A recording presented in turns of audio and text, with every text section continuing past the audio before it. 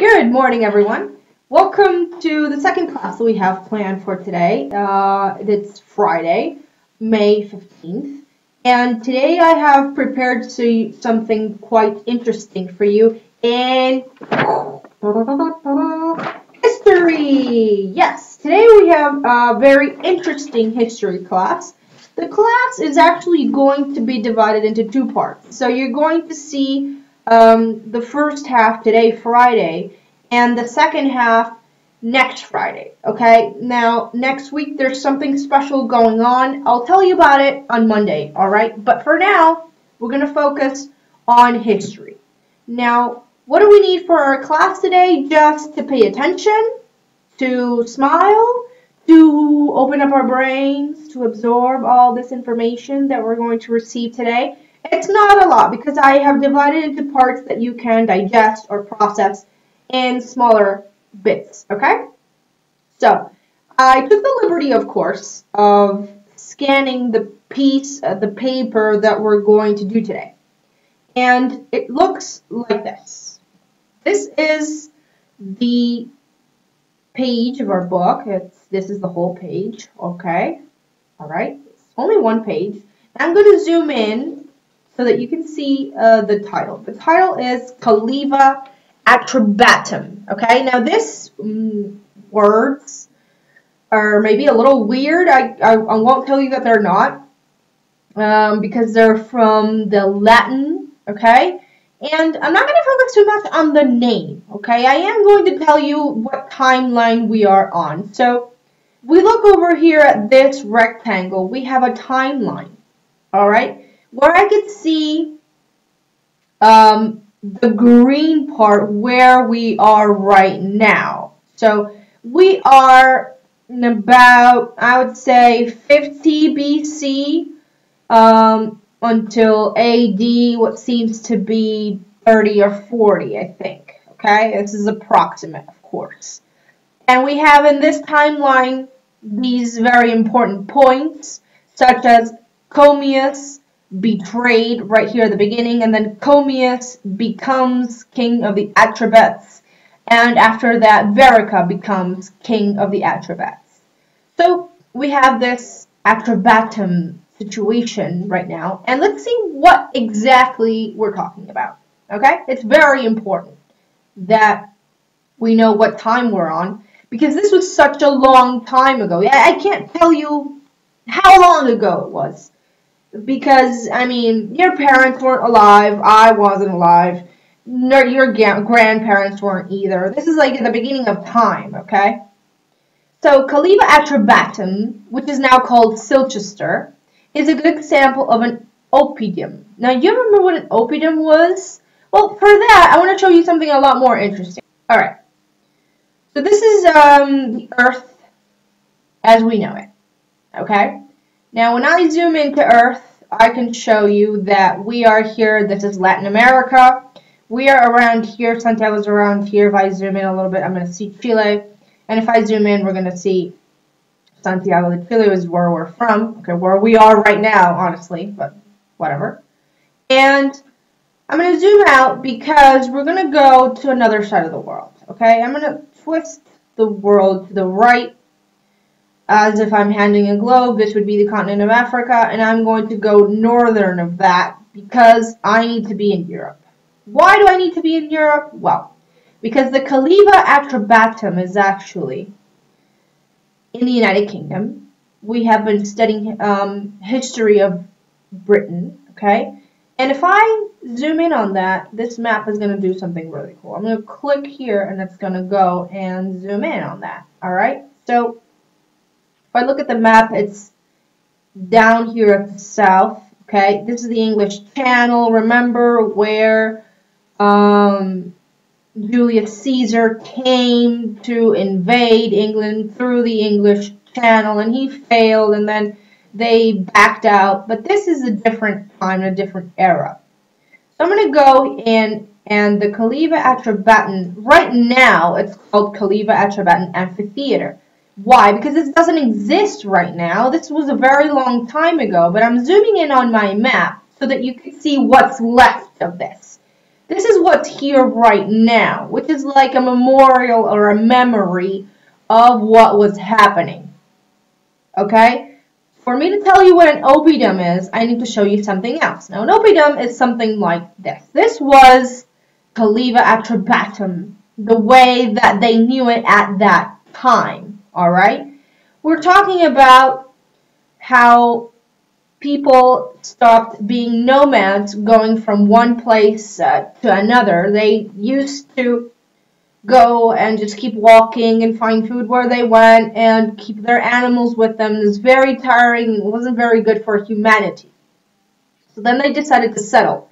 And when they decided to settle, they started to get together and form these villages. And very, very small. Then the villages started to grow, okay, and start to be planned out, had to have some kind of road, some kind of architecture, such as like at the beginning they made these very temporary tents made out of dirt and straw. They would easily get destroyed, but they would put leather over it, animal leather, and then they started to create these structures made of mud, sort of like the cement that we use today. It was more permanent, okay? They started using rocks in their construction and started to develop a little bit more. So it looks like this, okay? So this is what it looked like at that time when it was in full development. Now, we don't really have pictures. This is all conjecture. What does that mean? That this is the idea that we have of the information that we have received from archaeologists, who are the people who study other ancient peoples in their territory. So they study all the elements that you can find to go back in time and see what it was like. So it's an addition of data and facts and the things that we saw, the things that these archaeologists found, and also a little bit of imagination, because this image is not real. Okay, this is a recreation of what we think it looked like. So from the information that we have, this is what we know. And right now, today would be sort of empty. This is like a view from Google Earth of what this territory looks like today. So it really doesn't look exactly like we had it in the past, okay? I'm going to go back into the book, okay? So archaeologists found something very interesting. They found tiny drops of gold in the soil around Calleva. Now this picture shows one of them looked like under a microscope. This is a microscopic piece of gold. It's actually about the same size as the width of one of your hairs. Take one tiny hair of yours, and that's how small that particle of gold was in the soil. Now, what do you think this could tell us about Calleva? We know that it was something like this. You can see how the oppidum is a territory that was made to be on higher ground. So you could either make a hole like you see here on this image. And there's the wall. Do you see this wall? It's like a boundary, a limit that would say, okay, this is Calleva Atrebatum, and it's surrounded by a wall. It has the entrance right here. You see it? It probably has other entrances on other parts so that you could control who goes in and who goes out. And it would, if you find gold, then you could probably use this gold to make other materials or use it for trading that we talked about in our last class. You traded objects that you need for objects that you wanted, and so on and forth. Okay? So back to where this map is, this is what it looks like today. Okay? And if I click on these images, I can see what is left of this today. So for example, these are real images taken by real people who go and visit these places. So for example, this you can see it's on higher ground, and this is what's left of that wall that was once there. Okay? You can see here, for example, there's a person with their dog, looks like a child, and there's a wall, really big wall. This could have been one of the entrances.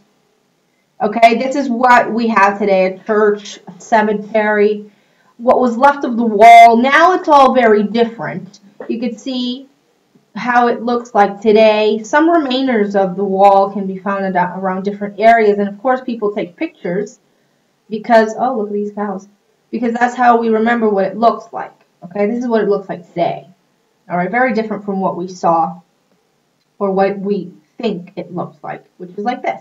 Okay, now this is the aerial view, and like I showed you, this is a very famous, it's a memorial today. So when you go visit, there's information where you can read what was here, what they found, what the archaeologists found. Okay, so I'm going to go back to the reading, and let's take a closer look. A look at this picture showing what Calleva Atrebatum actually might have looked like. And, well, we see these more permanent houses. They're all made of straw. There's some wood. Sorry.